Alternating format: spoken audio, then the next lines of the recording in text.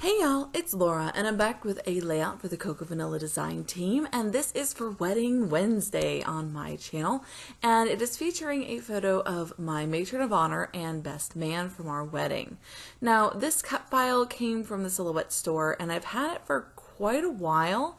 I'm not really sure who made it. I tried to look it up, couldn't figure it out.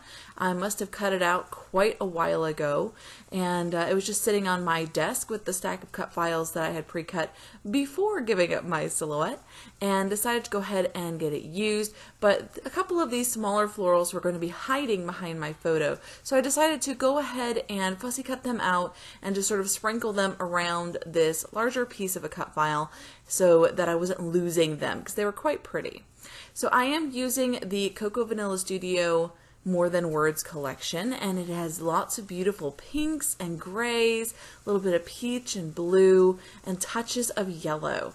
And I thought that would fit quite nicely with this photo, which has a bit of a yellow tint to it just because the church that we got married in has those kind of yellow fluorescent lights. So it just, all of the photos have a slight yellowy orange tint to them, and this one is no different. So I decided to just go with it, just sort of accent it, kind of blend that in a little bit as much as possible with the layout. Now this is also for on Cocoa Vanilla's blog site, Throwback Thursday. So that's why I'm using an older collection and also an older photo. My husband and I got married almost 13 years ago now, and I am redoing our wedding album with some heavy journaling and lots of really beautiful layouts, because when I originally scrapped it right after we got married, it was pretty simple and had a lot of details added in, but no personal journaling at all. And I think I was just trying to get it done. I wanted a beautiful album and I wanted it done. So it's okay, but there's no personal journaling, no personal experiences, thoughts, anything like that added in. And so I decided I really wanted an album that had more of that personal touch to it. So I'm going back and just scrapping some of my favorite photos, not all of them. I think there's going to be roughly 20 pages in this album with just some highlights and some personal journaling about the day and about the people that were in our wedding. I am sorry if you can hear a bit of noise in the background. It is sleeting outside. We live in Mississippi and it is sleeting outside. It is 10 degrees. That's real cold, y'all. That is 22 degrees below freezing. It's cold. And we're not okay. It's cold. We actually got snow this week, which is very unusual for where we live.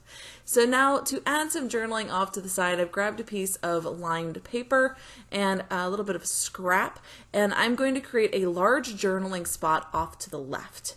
And I am going to cut that scrap black piece of paper in two and have a very, very thin border on either side of the journaling spot. And I'm going to fill that whole journaling spot in with some comments about how we met, both my matron of honor and my husband's best man, and what kind of relationship we have with them, and I wanted it to be heavily detailed. And so that is why I'm creating such a large journaling spot there. And this just functions too as a border. It gives me a place to set my photo against, and I really like having a border or a boundary that makes sense as a support for my layouts. I tend to start with a fairly linear design and then make it whimsical from there, but I like having that base. In this case, I'm going to pull out a lot of papers from the 6x6 paper pad and use them to back this cut file. I've done most of that already, but I did want to add another little strip here between the journaling spot and the photo, just for a little bit of fun and help bring in a little bit of this gray, because I used the same gray wood grain paper for the leaves on the cut file. I know it doesn't look like I've backed that cut file because it is very light, but in the end, it shows up a little bit better. So just going ahead and adding my photo with this beautiful floral paper to help it stand out just a little bit against that pink. And this pink background was just perfect for my bridesmaids' dresses. We did have a bit of a bubblegum pink look to the wedding. So the girls were in bubblegum pink and the boys were in silver and gray. And so together it was a beautiful, beautiful color scheme, and we had a bit of an early in the day wedding, so it worked out quite nicely. So I am going to use some of these chipboard titles, and I decided to go with happy and sweet. I didn't want to use anything that was too lovey-dovey because these two are not together. They are completely separate groups of our friends, and my matron of honor was a coworker at the time, and my husband's best man was someone he went to school with. So they didn't know each other prior to our wedding planning, and so I thought just picking something that was kind of nice and just gentle, but nothing too romantic, because that doesn't really fit the photos. Then I'm coming in with the embellishment. So I had a lot of die cuts, and I wanted to add the florals to the cut file to kind of dress it up a little bit. The two larger florals there have an opening in the center that has that pink popping through, and I really wanted a little bit more interest there. And so I am going to bring in some die cut florals on top of those. They're a little bit smaller, so they don't completely overlap the cut file, but they just kind of add to it. I will end up putting those up onto pop dots as well to make them a little bit taller and stick up a little bit like foam would.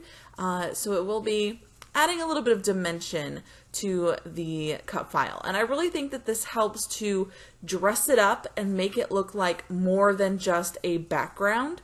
It is an actual embellishment cluster next to my photo, and I really like the way that that looks. Now I'm going to bring in some teeny tiny little flowers that I fussy cut out from the die cuts as well, and sort of sprinkle those around the outside of the cut file, as well as some butterflies. And of course we'll do butterfly trails behind them because I can't help myself. I just love the way that looks. So tucking in the bits and pieces, I will start gluing everything down, mostly off camera. And I really like how this one came out. It's very soft and elegant and beautiful, and that is exactly what I was going for. Now I do want to mention that I did create a sketch based on this finished layout to help you lift it, and so you can see kind of what the different layers are and how they fit together. That is at the end of the video, as well as up on the blog at cocovanilla.com.au, and you feel free to use that as you like to go ahead and create your own version of this layout. We would love to see that in the Coco Vanilla Studio Facebook group. I believe it's called Coco Vanilla Studio Community, and it is a fantastic burst of inspiration as soon as you join, and you get to see what everybody else is using their collections to make. And I have found a lot of beautiful layouts in there that have inspired me to create something new and different, and that has been a really good source of inspiration for me, for sure. So yeah, just adding little bits and pieces around this floral. I call this part scattering, and I do a bit of scattering and splattering at the end of every layout that I create, and the scattering is always my favorite part. Adding in those tiny little details, things like tabs and just a couple little banners, tiny little florals or small shapes scattered around the main cluster, just brings me so much joy. I love adding those little details, and I think it really takes a layout from looking pretty to looking really beautiful. So lots of tiny little fussy cut florals. Some of these were in the die cut pack and I just cut out the white border. Some of them may have been in the papers and I fussy cut them out. I am a big fan of fussy cutting and use it quite often to create my layouts, especially florals. I'm a huge fan of florals, and fussy cutting allows me to bring them in and cluster them together really well, whereas having a white border I find just sort of stops me a little bit. I really like having a nice clean finish, and when clustering together multiple florals, I just look like the clean look of no white border. So bringing in some of these butterflies that I've also fussy cut from some of the pattern paper, I'm going to sprinkle these around, and I love using butterflies to add a feeling of movement to the page, and the way I'm going to do that is by adding a little bit of Nuvo drops behind them to create little dot trails, and that just, like I said, gives the impression of movement and kind of guides your eye through the layout as a whole. Because there are 3 of them, they kind of make you want to look from one to one to one, which guides you from the top down to the bottom of the layout. I'm also going to add a little arrow up here at the top of the journaling just to fill in that empty space and give it a little bit of interest. And then of course my Nuvo drops. I also put Nuvo drops in the center of the florals on the cut file just because I thought they needed a little extra jazzing up, something a little bit special. And then I'll come in with some Heidi Swapp Color Shine to splatter around the edges as well. So scattering and splattering, once done, we'll finish up this layout. I do hope you'll check out the still photos at the end, as well as the blog at cocovanilla.com.au, and let me know what you think about this layout. I really enjoyed doing this one. I think it turned out really lovely and soft and beautiful and just perfect for my wedding album. Just to finish up this layout, how about a quick question? Do you add journaling to your layouts? And if you do you put it on the front of your layout, just sort of fit it in with your design, or do you put it on the back? Because I recently learned that a lot of people add their journaling to the back of the layout so it doesn't take away from the design, but you could still read it if you wanted to, if you pull the layout out of the album. And I thought that was really curious because it never really occurred to me to put journaling on the back, and I always put it on the front. Let me know what you think in the comments below, guys. Until next time, bye!